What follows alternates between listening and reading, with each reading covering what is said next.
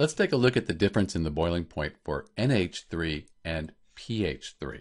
So first off, this nitrogen and this phosphorus atom, they're in the same group on the periodic table. And we have the same Lewis structure, and the same molecular geometry for both NH3 and PH3.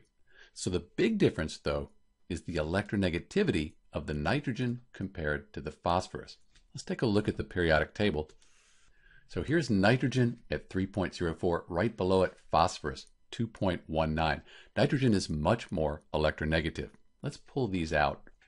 So we can see that nitrogen is more electronegative than hydrogen. That means that we're going to have a polar molecule. The atoms in these bonds right here, they're not going to be shared equally. They're going to spend more time with the nitrogen. And you can kind of think of it this way. So here's our nitrogen molecule, the blue, that's the nitrogen, white are the hydrogens.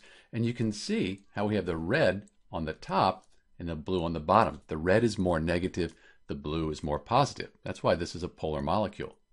If we look at PH3, you can see there's not as big of a difference. There's a slight difference in color, but not quite as big. What all this means is that polar molecules, they're attracted to each other because they have the negative and the positive side. Ammonia, that's going to have much more attraction because of the difference in electronegativity.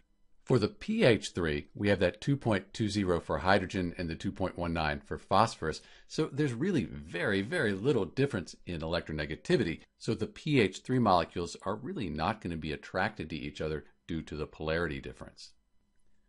Ammonia here, that boils at negative 33.3, where PH3 negative 87.7. This is a very low temperature.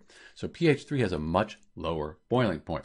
You could also say that NH3 has a higher boiling point than PH3.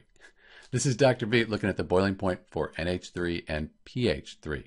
Thanks for watching.